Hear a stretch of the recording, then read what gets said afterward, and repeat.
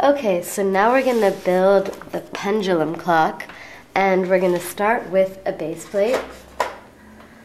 We're going to stick one long frame 4 rows from the end, so 1, 2, 3, 4 in the fourth, leaving 3 rows empty. And we're going to stick the other long frame on the very end of the base plate, like this. Then we're going to take a long axle, and with the stop on the left side, count 6 holes. 1, 2, 3, 4, 5, 6. Stick it in the 6th hole.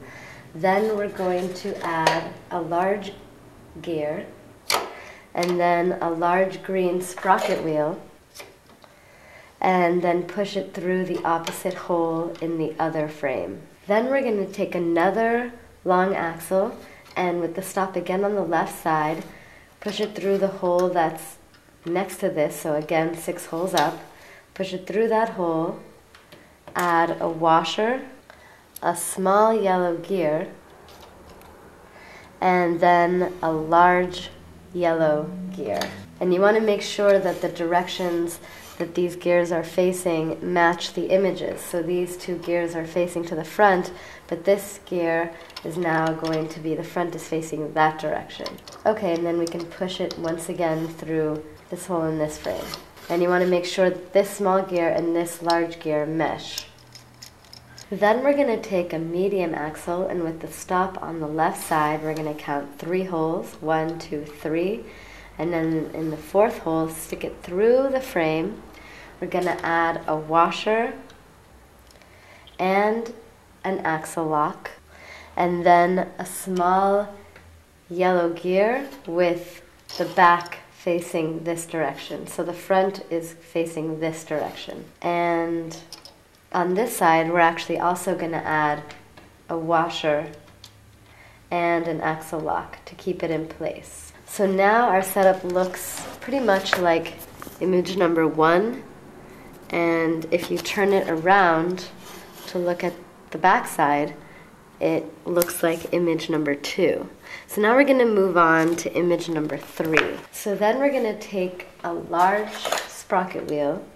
We're going to stick it on this medium axle, but we're only going to stick it halfway on, because then we're going to take another medium axle, and we're going to put the stop on the left side and stick it into here, and then put this into the corresponding hole in this frame. And I know that in the image there's another yellow gear right here, but it doesn't need to be there and it doesn't fit there. So this green sprocket wheel is holding these 2 medium axles together. And then in the front here, we're going to add a washer. Okay, so now without the front frame, we're pretty much done with image number 3, and now we're going to move on to image number 4. So now we're going to take another long axle. So right now you have an axle here, an axle below it, an axle here, and you want an axle above it.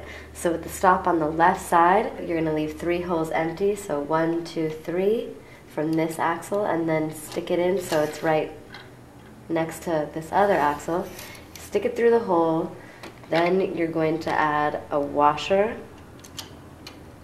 and an axle lock, and then a small gear, and then you're going to push it through to the opposite hole.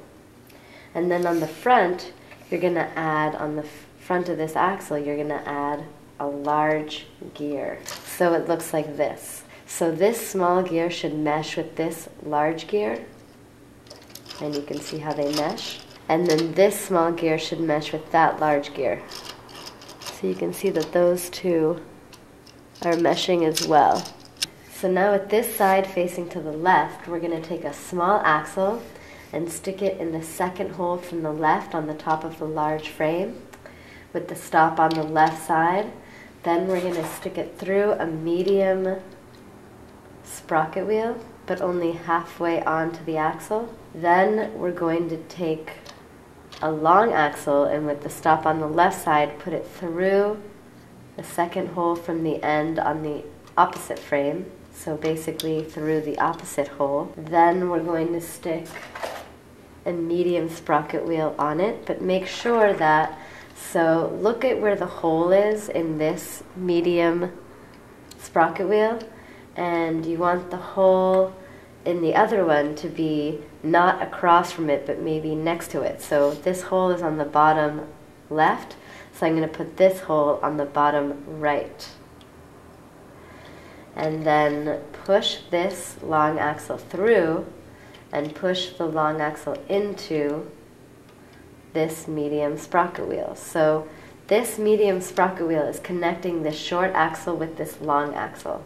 And now we're going to take two crankshafts and we're going to stick them in the holes in the medium sprocket wheels up here. Stick the side with the stop on it into the hole. You might have to push this medium sprocket wheel back a little.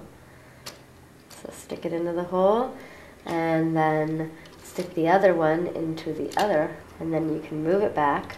The crankshafts are going to get caught in the little teeth of this large sprocket wheel, and as they do, you can go back and forth and see that they should only leave one tooth empty when they do that.